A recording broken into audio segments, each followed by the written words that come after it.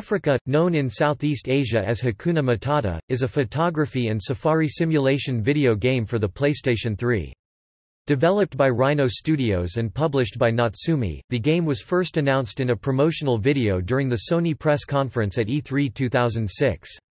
Afrika has been referred to as being similar to the Nintendo 64 title Pokémon Snap.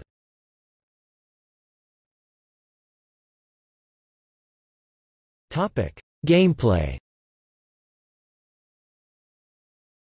In Afrika, the player assumes the role of a photojournalist hired to take images of various animals in Africa, as the name indicates.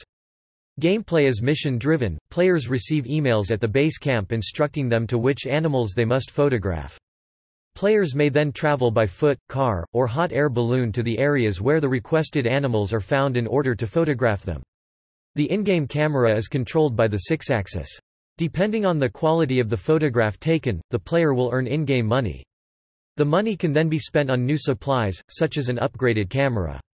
Real-life photos and footage of the animals can be unlocked. When unlocked, the content is stored in the Animal Library. The soundtrack for the game was composed, orchestrated, and conducted by Wataru Hokoyama.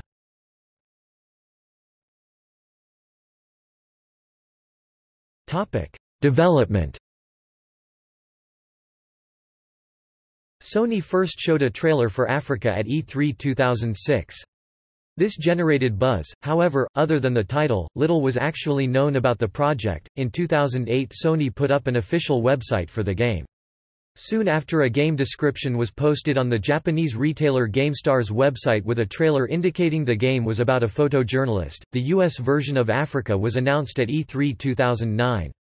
The game's North American release date was October 6, 2009.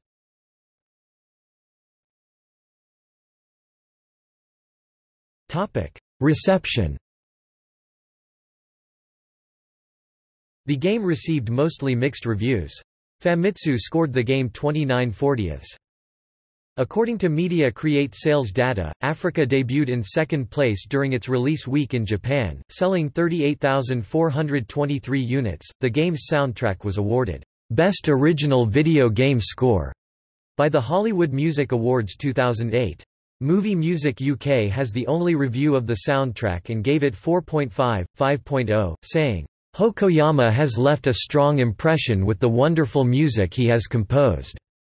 This is a soundtrack you cannot pass up."